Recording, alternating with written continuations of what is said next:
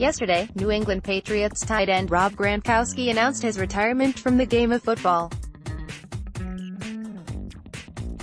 Today, I made a video tribute to recap his tremendous career and thank Gronk for an unbelievable 9-year run with the Patriots, one that started with him entering the stage at the NFL draft as an enthusiastic second-round draft pick.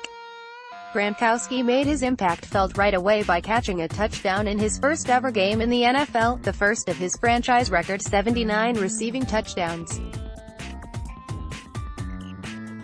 At that point, the Gronk was born, the fun-loving, ultra-productive superstar that would go on to become the most dominating force the tight end position has ever seen.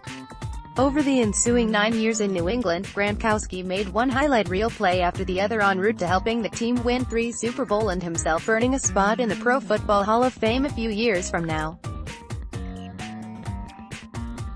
So make sure to enjoy the video, and thank you, Gronk.